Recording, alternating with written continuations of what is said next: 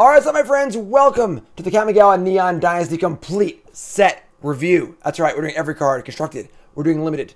Going over all the cards, and so you don't have to, basically. I'm going to talk to you about the cards. It's going to be great. And make sure you like, comment, subscribe, watching on YouTube, all the buttons. Let me know your thoughts on what cards you think are best. We got 10 new brews coming up. We got Bronze Mythic coming up. We got all sorts of stuff coming up. Powered up pre-release. It's all there. It's all coming. Let's jump right in. We're not going to talk anymore. We're just going to talk lots of stuff. A lot of words in these cards, folks. This is the most wordy set of all time. Most wordy set of all time. I'm going to do it for y'all. I'm going to do it for y'all. Let's go. Our first multicolor card here is Asari Captain. We have 5 mana for a 4/3 haste. And for a samurai or warrior you control attacks alone, it gets +1/+0 on a turn for each other samurai or warrior you control. This card is the wrong way. If this card was a 3/4, I think it would be a lot better. But as a 4/3 haste that only pumps power, the haste ability is somewhat wasted because you don't want to throw away the good creature on the exalted ability. So this samurai warrior attack alone exalted ability is on a lot of cards. And it feels like the best way to use it is to attack with your crappy samurai while your good samurai pumps it up. So that's a concern. So with this thing having haste, you're going to attack with it as a 6/3 or 7/3 and then just block it, you know? So, so this card it's okay. It's not terrible, you know, but it's not super exciting because the body is just so small and unappealing. So, again, if it's like a 2/4, you know, or a 1/5 or something like that. But, I don't know. Obviously, you can just play it and not attack with it, but it doesn't block very well either. So, the stats on this card aren't really there for me. I believe this card is going to underperform in your draft games. It's obviously not bad, but it's not particularly amazing either.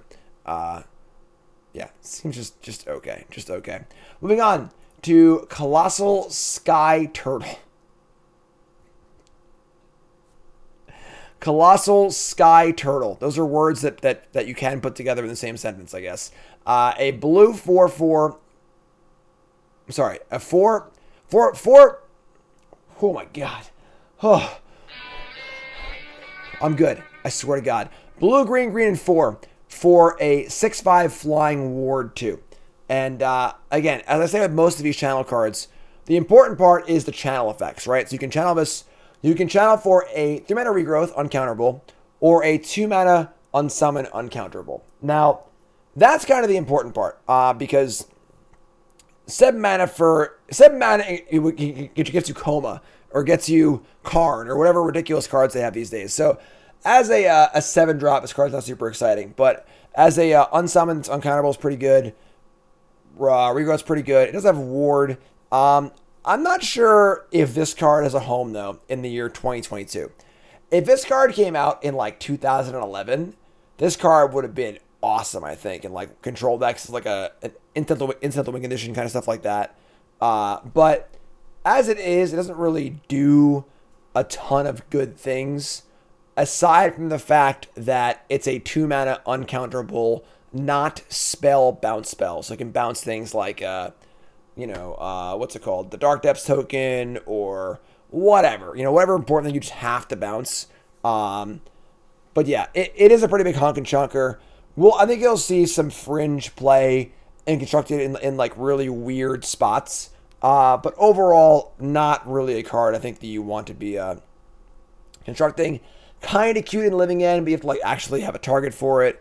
But yeah, constructed super fringe. Limited honking chonking bomb. Most of the time you're going to want to just cast this limited, but obviously flexibility is great. So good limited bomb. Constructed card, super fringe, but possible for sure. And I can't say this one. Ijano Uprising. We have a really weird card here. The Samurai mechanic is all about Exalted. One creature attacking for lots of abilities. For some reason, this card makes a bunch of Samurai tokens that all want to attack together. So red, white, and X sorcery make X 2/2 Samurai tokens with vigilance. They gain menace and haste until end of turn. Each opponent makes X -1 2/2 Samurai tokens of vigilance. So You get one more token than they do, and yours have menace for a big attack. But you're still giving your opponent a whole bunch of resources here, you know? So really, really weird card. Kind of cute. Obviously, you have like an Anthem in play or some way to pump things up, or an Elish Norn in play, sure. Or you know, whatever you might. If you have some way to break the symmetry of it, sure, I guess. But just feels like a weird card, honestly. It's sort of like a fireball, but it can go wrong. I don't know. It's just weird. Really weird card. Not really feeling it. In limited, it seems fine because you just like fireball and kill them. The fact that they have vigilance is very important, so they can't just like turn around and attack back and kill you. Your guys can also block. But yeah, it's probably fine in limited, honestly. But yeah, weird card. Weird card. Weird card. Up next is a Goblin. Woo! Let's hear for Goblins. Enthusiastic Mechanaut. Blue-red 2/2 flyer. Pretty good, honestly. A 2/2 flyer for 2 is not the worst. And then artifact spells you cast cost 1 less to cast. That's pretty good. That's pretty good. Needs a deck for sure. But cost reduction here on a reasonably aggressive 2/2 flyer, it's also an artifact, is pretty sweet. Card's cool. Not sure exactly what blue-red deck is going to want this card. But, yeah, commander decks for sure. I mean, for sure. This is going to be a huge commander card.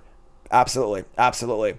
But, yeah, constructed-wise, I'm not really exactly sure where this one goes. But if it finds a home, it's definitely good enough to find a home for sure. So, and then limited is a great card. 2/2 flyer for 2 is great. Anything else is gravy. Solid limited card. Up next is Gloom Shrieker. We have a Golgari 3-drop. It's a 2/1 menace. When it ETBs, return a permanent card, bring it to your hand. If it would die, exile it instead. Obviously, phenomenal card. Phenomenal limited card for sure. Return sagas and creatures and things like that. And constructed-wise, this card could see play. It is only permanent cards. Can't return anything. So things have to die to make this card return things. But when that does happen, it's pretty good. It's got menace. Kind of a cool card. Kind of a cool card. Can't loop it, obviously, but card's reasonable. Constructed fringe possibilities. Great limited card. Like top level limited card. Top level limited card. Up next is Grease Fang Okiba Boss. We have our sleeper card here, folks. This is a Orzhov 3-drop for a 4/3, which is pretty freaking big. Beginning combat on your turn, return a vehicle card from your graveyard to the battlefield. It gains haste. Return to its owner's hand at the beginning of your next end step. That's really good. So, at any vehicle. So, in theory, you could return Sky Sovereign. And then, of course, the 4/3 can crew almost anything. So, you return the vehicle, you crew the vehicle, you attack with it, get the benefit, and then it goes back to your hand. So, we have a well-rated creature, which is huge, which is card advantage, as well as a powerful affect the board immediately effect. A Seeker's Chariot, probably one of the best one available, you know, but very, very good card here. Very, very good card. This is just a rate card, right? There's sort of like the question of like, why is this card a 3-mana 4/3? That's huge. That's huge. And if you want to go crazy, there's the Power Helion, like the 8-mana ridiculous vehicle that like makes angels and crap. If you want to go off the wall, that's honestly not that crazy. I think you get 2 angels if you do that. So this card's really good. It looks kind of silly and weird, but there's a lot of rate here and a lot of power and not a lot of safeguards. Card's really good. That's sleeper for the set. Grease Fang Okiba Boss. Kind of sad this isn't like a black-red goblin or something like that, but super cool. Super cool. Moving on. And then limited, obviously, just absolutely busted card. Limited. Just a 4/3 for 3 is already good enough. So up next is Hidetsu Consumes All. We have the anti-Lurrus Mythic. Rakdos 3-drop Saga. Chapter 1. Destroy each non-land permanent with mana value 1 or less. So, all your good cards in older formats. Chapter 2. Exile all graveyards. Okay. Chapter 3. Flip it. And what do you get? You get the Vessel of the All-Consuming. A 3/3 trample. No haste, don't forget. Whenever it deals damage, put a counter on it. If it deals damage to a player, if it dealt 10 or more damage to that player of his turn, they lose the game. That's flavor text. So this is basically just like your anti-Lurrus card. Now, of course, Lurrus is 2s, not 1s, but, you know, Dragon Rage Channeler, Ragavan, Death Shadow, the Treasures, etc., etc., etc., etc. Kind of an interesting Pernicious Dedex card. Also very good against Hammer Time. Real good here. Kill their Memnite, their Springleaf Drum, their Esper Sentinel, and so on and so forth. Pretty powerful. Graveyard's kind of cool also. So, also good historic as well. The Golari Food, Cat Oven, etc. This card's going to see play. It's going to be a card that's going to be much better in older formats. It's a little more of a specific card. More of a sideboard card, but older format sideboard card. Definitely looking for it. And then even like Vintage or something like that. You know, just like killed 3 of their Moxes, you know, and their whatever, Soul Ring, and like exile their graveyard. Probably maybe not that far, but the card's good. The card's good. Better in older formats, card to watch. In Limited, not very good, honestly, because it doesn't really do anything in the first 2 steps, and the chapter 3 is kind of okay. Probably won't see play in Standard, stuff like that either, but card's cool. Card's cool. I like it. Up next is Hainata, Dawn Crowned. We have a Jeskai 4-drop as a 4/4. It's a flying trample Kieran Spirit. So 4/4 flyer, 4/4 flying trample for 4 is certainly fine, you know, if nothing else. Spells you cast cost 1 less to cast for each target. Spells your opponents cast cost 1 more to cast for each target. This is a commander card. You know, you can play Fireball. I can't pronounce this. I'm sorry. All right, I'm trying. Give me a style guide or something like that. I'm doing my best. All right. I don't watch anime. I'm mildly dyslexic. Leave me alone. You're all making fun of me. I'm just doing my best. Come on. I'm okay. I'm okay. Don't want chat get to you, Jim. You can do it. You can do this. I believe in myself. I'm great. I can do it. So, more of a commander card. You know, like you can like Fireball, like make your cost less or whatever. Not a constructed card. Just doesn't really do anything constructed, but cool commander card. Bomb and limited if you can cast it. It's just huge, but more of a casual commander card than anything else, which is cool. Which is cool. Invigorating Hot Spring is next, and trying to make Fires the Maya happen once again, and this might actually do it. 3 mana for enchantment. ETBs have 4+ plus encounters on it. Modified creatures have haste. You can remove a counter from this to put a counter on a creature you control, only the sorcery and once a turn. So this card's actually pretty good. We've seen, like, Fires the Maya was a tournament card 25 years ago, but not really in modern day Magic, you know. We saw the Riot Gruul version of this card. It was terrible. Just absolutely awful. But this is kind of just like the best of both worlds, because this gives you the counters and the haste, and you can even use it for turn you cast it. So I play a 2-drop. I play this on 3, put a counter on a 2-drop and attack. And then next turn, the next thing has haste also. And then in limited, this is able to modify all your stuff. Just modifying stuff everywhere. This is definitely the signpost uncommon for Gruul in limited, and it seems insanely good in limited. Insanely good. And then constructed, maybe. I'm gonna put a big maybe on this card. It's probably still not good enough, but the effect is reasonable enough. There's a lot of power here as far as adding, as the haste, adding counters, being able to augment the thing you already played. Card's cool. Card's cool. We've seen a lot of Fires the Maya variants that have been awful. This one might actually not be awful, which isn't really the best, you know, whatever. But sure, whatever. Sure. Moving on. Ishin, 2 heavens as 1. A Mardu legendary samurai. It's a 3/4. So decent sized. If a creature attacking causes a triggered ability of a permanent you control to trigger, that ability triggers an additional time. So this is like the Exalted Samurai Lord, but it's also black, which is really weird. I don't know what this card does, honestly. Constructed, very hard to cast. Needs to have other things. Doesn't actually do anything by itself. This feels like a straight commander plant. It's a cool commander card, but in constructed, does nothing by itself and doesn't really do anything. So more of a commander card, pretty cool. In limited, if you can cast it, this card is good. There are common dual lands, so splashing this card into your Boros deck is reasonable. But Yeah, it's a fun card. Whatever. Jukai Naturalist. 2 mana for a 2/2 with lifelink. Enchantment spells you cast cost 1 less to cast. This is a good card. This is a good card. A 2/2 lifelink for 2 is reasonable. It's an enchantment, and it's a mana creature for all your future enchantments. While also getting life. This can make your auras cost less to go on this for lifelink. Great card. Great card.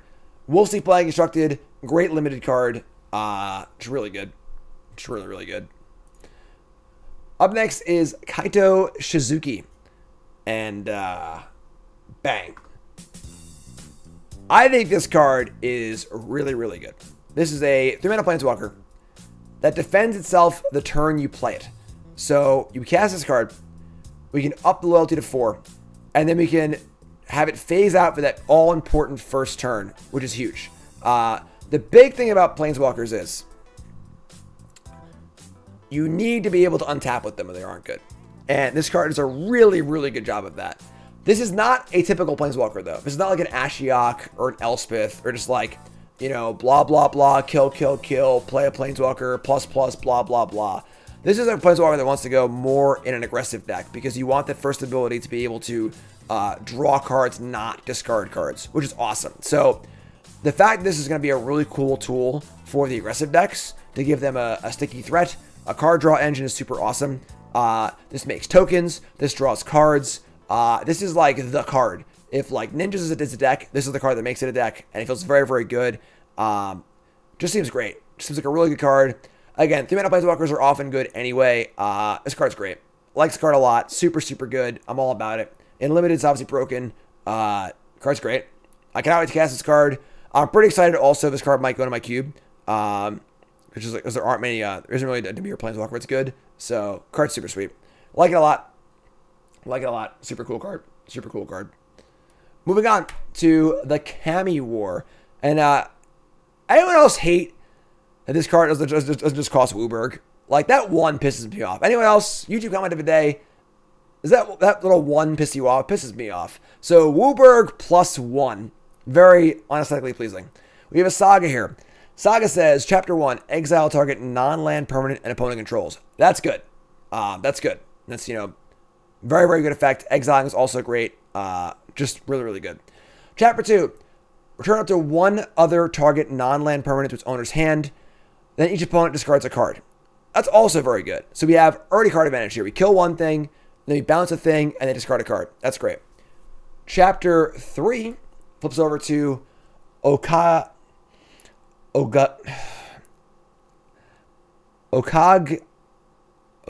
try whatever. Made Manifest, which is a 6/6 Dragon Spirit.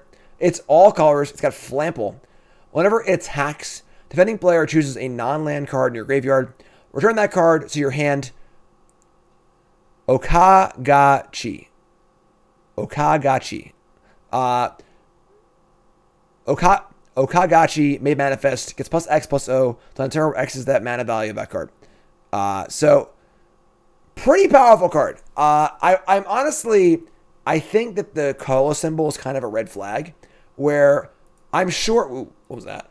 I'm sure that Wizards of the Coast wanted this card to cost Wooburg, but it was probably too good, and they had to up the cost by 1, which is the mark of probably a really good card. So this card's good. It's 5 colors. That's hard to play, obviously, but the card advantage here is very similar to Elspeth Conquers Death or something like that, with the end chapters being a 6/6 flying trap, which is pretty good too. I'm sure I'll play this card in something. This card's super sweet. I like it a lot. It's powerful. It's powerful. Good stuff. I like it. I like it. Moving on to Katos, the Silent Spider. This is a legendary ninja. 5 mana Dimir for a 4/4. Oh my god. Hold on. Hold on. Here we go. Here we go. When the Silent Spider enters the battlefield, exile a target card other than a basic land card from an opponent's graveyard. Okay, search the player's graveyard, hand, and library for any number of cards with the same name as that card. Exile them. Then that player shuffles. For as long as you control this, you may play one of the exiled cards, and you may spend mana as though a mana many card to cast it. I can't deal with this shit, you know? I'm trying to do my damn set review. We're almost done. There's like 50 lines in this card. All right, one more time. When the ETBs exile a card other than basic land from the opponent's graveyard, search Bell's hand, library, and whatever for any number of cards with the same name and exile them. Then that player shuffles. For as long as you control this card, you may play one of the exiled cards, and you may spend mana as though... So you can keep playing all of them. So, like, sure. So you exile a lightning bolt. It's only one. So you exile the all of them, and you can play the one, and the rest just stay exiled. It's a weird card. I mean, like, a 4/4 with your surgical extraction is, like, fine, I guess. But this card just doesn't seem very good to me. Obviously, it's super cute if you, like, ninja it and, like, keep casting it over and over and over again. But for 5 mana, not super exciting. The cards are gone forever. So, you know, if they kill it, you still get to lose the thing. But, yeah, just kind of a weird card. I mean, constructed-wise, like, surgical effects just aren't good unless you're, like, neutering their deck completely or the graveyard hate matters. So, this card sucks. I don't know, I'm not about it. Ephemerate's pretty cool. That's pretty cool. But, yeah, I'm not really big about it. And they also have to have the card already in the graveyard. So, yeah, I mean, this could be, like, a bring to light kind of card. It's like a one-of, like a weird, like, tutor target, but just, like, a whatever card. And limited is just, like, fine. You just, like, get to play a 4/4, steal their thing, and then cast it, which is fine. But, yeah, not a great card. Up next is Naomi, Pillar of Order. 5 mana Orzhov 4/4, which is fine. Over attacks or ETBs, if you control an enchantment and an artifact, you get a 2/2. Good card. Obviously, you need to meet the condition here. This is the I have to have an enchantment and an artifact condition, but if you meet it, it's very, very good. It's very, very good. Making it 2/2 every turn is awesome. Cool card. Definitely needs to be met as far as deck building wise and limited, but it's a cool limited card. Cool limited card. All right. Up next is Ani Cult Anvil, Rakdos Artifact. Whenever one or more artifacts you control leave the battlefield during your turn, make a 1/1 token, only once turn. Tap, sacrifice an artifact, and it'll deal 1 damage to each opponent. You gain 1 life. So, if nothing else, this is just like make an artifact, sack an artifact, so it drains for 1 every turn.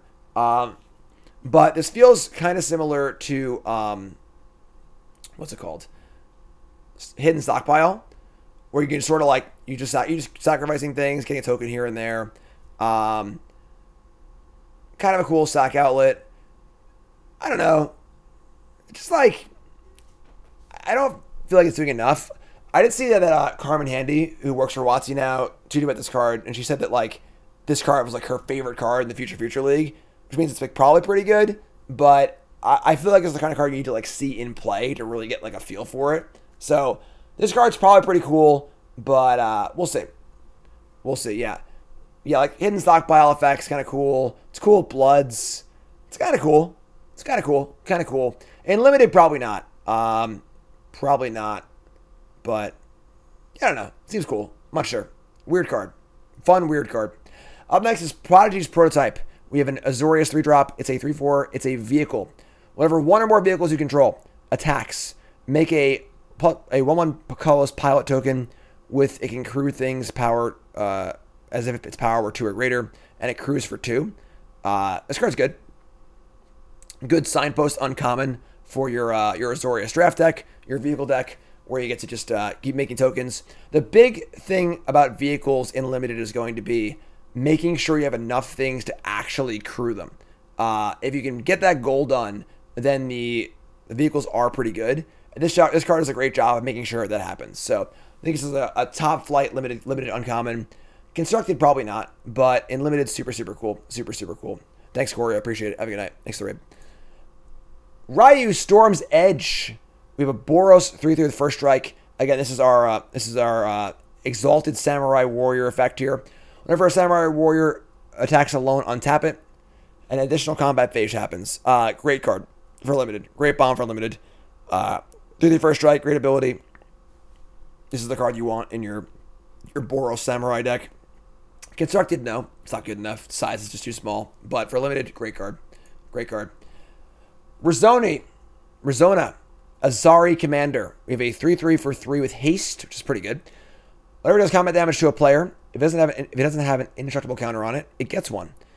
If combat damage is dealt to you, remove that counter. This card is really cool. I like this card a lot. And this card is definitely constructed playable because against control decks, you just have a 3/3 haste indestructible because they're never going to attack you. So you play this, they're tapped out, get a counter on it, and now they're probably not attacking you. So you just have this hasting samurai indestructible card in play, which is pretty sweet. And then also a 3/3 haste for 3 is just about there on rate. Like that's like pretty good. You know, Boggart, Rami Yang and friends. So pretty cool card. Dodges vanishing first, which is also a big deal for sure. Card sweet. Like it a lot. Not incredible. Not like a world breaking, like, oh my god, this card's insane. But definitely can see play constructed, and then very solid limited card too. Very solid limited card too. Satoru Umezawa. 3 mana, Dimir, 2/4. Whenever you activate a Ninjutsu ability, look at the top 3 cards of your library, put one of them onto your hand, and the rest at the bottom of your library, only once a turn. Each creature card you control in your hand has Ninjutsu. Emrakul, anyone? Woo! But yeah, this is kind of like a fun meme card. Card's not very good. It's a 2/4, you play it doesn't actually do anything. So right at the bat, for constructive, it's like pretty awful.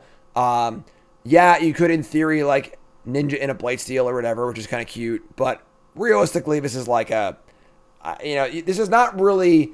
This card isn't really doing anything that the ninja deck wants to do. The ninja deck wants to be super cheap, super efficient, have things come in, removal spells, draw cards, keep things going.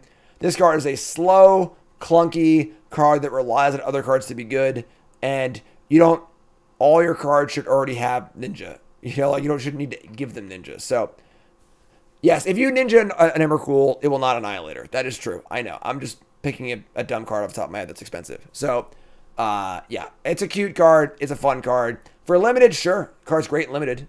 You'll have time to draw cards off of it. If you draw one card off this, that's great. But constructed-wise, the art's really cool. That's about it.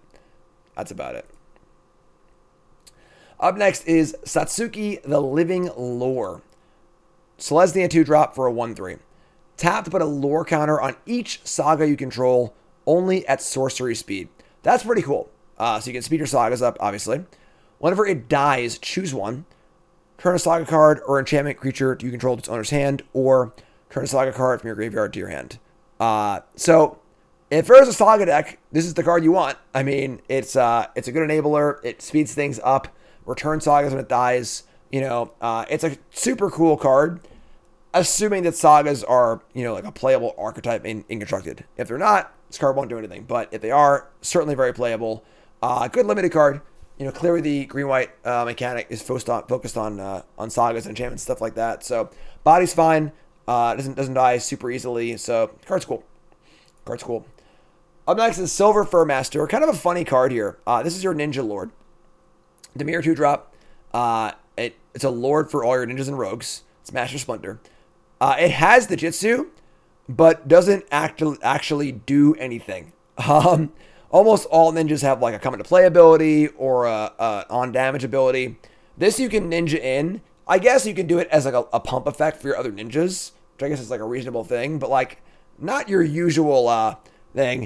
It also does not give turtles +1/+1, which is kind of bullshit. Mesh Splinter, what's up? It is also a rogue lord too. So if you're playing rogues, older formats as well, it's kind of a cool thing too. But yeah, it also makes your ninja abilities cost 1 less to activate. Most of the good ones cost 1 anyway though. So if there's a ninja deck, this card might go into it. But I think that the ninja deck is going to be more focused on just trying to play a ninja spell kind of game. This is more of like an all creature kind of game. So I don't know. I think this card's probably a great limited card, but probably not good enough for constructed. Probably not good enough. Oh god, there's so many words. Up next is Spirit Sister's Call. 5 mana Orzhov enchantment mythic. At the beginning of your end step, choose target permanent card in your graveyard. You may sacrifice a permanent that shares a card type with the chosen card. If you do, return the chosen card from your graveyard to the battlefield, and it gains, if this permanent would leave the battlefield, exile it instead of putting it anywhere else. So you can sack a creature to reanimate something. So kind of like a cute card. You discard a big fatty, have a creature in play, you can sacrifice that and get your other creature. and so on and so forth. The fact that it triggers end step is huge. This is an upkeep trigger, it's completely unplayable. Like 1,000 times unplayable. The fact that you can use it if a turn you play it is pretty cool. So this is definitely a kind of a cool card. It feels almost like Recurring Nightmare-esque, where you want to be able to have things in play, things in your graveyard, and start swapping stuff out back and forth. Kind of cool. And the fact that it can do planeswalkers or artifacts or whatever. You can just sack a planeswalker or an artifact. That's like a thing you can do. But that's kind of cool. And then you can sack an enchantment to sack this back to an enchantment, which is kind of cool. It's a little clunky, but kind of a cool build-around card. Constructed could see play. I think this card could see play. Constructed, definitely kind of a cool card. And in limited, I mean, unless you're like going saga crazy and you can like keep recurring sagas or whatever. But yeah, that kind of weird card. It's a cool one. It's a cool build around. It's a cool build around. Pretty fun. Pretty fun. Tamiyo. Oh God, no, Tamiyo. What have they done to you? Hello, darkness, my old friend. I should have a "We Are the Borg" sound drop. We are the Borg. But so Tamiyo is a Borg now. Yes. However, Tamiyo is also our trap card for the multicolored section. A lot of hype around Tamiyo just because like it's a big story beat. You know, corrupting a planeswalker, kind of a big deal. But this card kind of sucks. I don't think this card's very good at all. So we have a... Oh. Hi, I'm Jim. Welcome to the set review. It's a trap. You don't know why I play the sleep animation? Because I want to go to sleep. I want to go to sleep. That's why. So, Tamiyo is a 5-mana planeswalker. Comes with a 5 loyalty. Or it's a 4-mana planeswalker for 2 life. But then it only has 3 loyalty. That's a major, major downside. 3 is not much. So, assuming that you're going to be playing the 2 life most of the time, because you don't want to have a 5-mana planeswalker. So, a 4-mana planeswalker, 3 loyalty, comes into play. It has the Tamiyo tap ability from the original Tamiyo. It taps one thing and freezes it, which is pretty good. You know, it definitely locks things down, but it's fine. You know, it's not great, but fine. It can defend itself, can lock one thing down. It can -X to exile target non-land permanent card with mana value X or less, or X from your graveyard. Create a token as a copy of that card. So that's like fine, but requires you to have desirable things in your graveyard and ready to go also. So like, that's already another hoop to jump through. And you get this permanence. Say you exile, I don't know, whatever, freaking a Seeker's Chariot. It's like a really good one, right? Sure. Can't even do it at first. It only has three loyalty to start. And then like, it's not even that good. I don't know, whatever. It's not very good. You know, the -X is just not very good. And if you don't cast it for 5, you only have 3 loyalty to work with, which isn't very good either. So not super pumped there. And the ultimate is create Tamiyo's Notebook, legendary colorless artifact token with spells you cast cost 2 less to cast, and tap and draw a card. I mean, that's good, but getting the ultimate's like not the card. That's not the game breaker for your planeswalkers, you know. So I think cast for 5, this card is like okay, but this card's pretty freaking bad. You know, what blue-green deck really wants this card? I don't know. You know, it feels like it's mostly playing for the ultimate. That's a real bad place for your planeswalker to be. So I think this card's mostly unplayable. Not really about it. And then, honestly, funny enough, it makes the Notebook. That's not an emblem. Most ultimates make emblems, which are unkillable. It's just an artifact. They can just shatter it, you know, or whatever, you know? So, I don't know. Tamiyo is pretty bad to me. I doubt this card will see much play, if any. Just not about it. Just not about this card. Sorry, Tamiyo. It's so sad. Tamiyo not only gets freaking, you know, basically killed and reanimated as a freaking Borg, but her card also sucks. Just it's a real tragedy. Real tragedy. That's it. We ended on a low note. There. Tamiyo's our last multicolored card. YouTube folks, love you. Like, comment, subscribe. Let me know your thoughts. What's the best card here in multicolor? What's the worst card? You tell me, all right? Look for the last video coming up. Love you, YouTube. You're great.